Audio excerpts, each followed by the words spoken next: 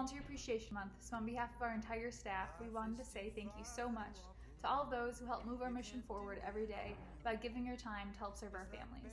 I just want to say thank you to everybody who has swung a hammer, worked in our restores, or comes to the office to help the staff move our mission forward. Wanted to say thank you for all that you've always done for us as volunteers.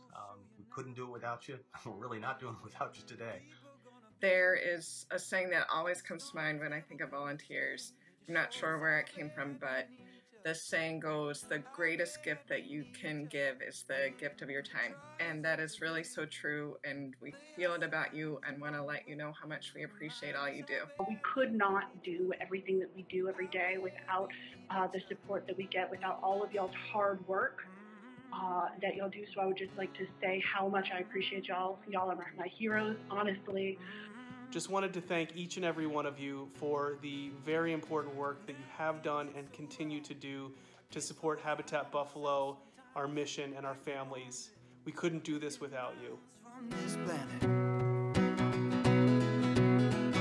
But what a shame it would be to look back on our lives and realize that I've taken you and you for granted. 'Cause people are gonna be okay. Storms never come to stay. They just show us how bad we need each other. How bad we need each other. And the trials of today, yeah.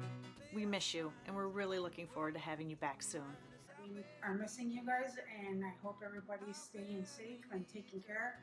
And hopefully we'll be seeing each other again soon. Looking forward to getting you back out there soon so we can work together to build more homes, community, and hope. Please stay home, stay safe, and know we appreciate everything you do for us. We miss you guys and can't wait to see you guys when you return. But I just put down, people gonna be okay. Storms never come to stay. They just show us how bad we need each other. How bad we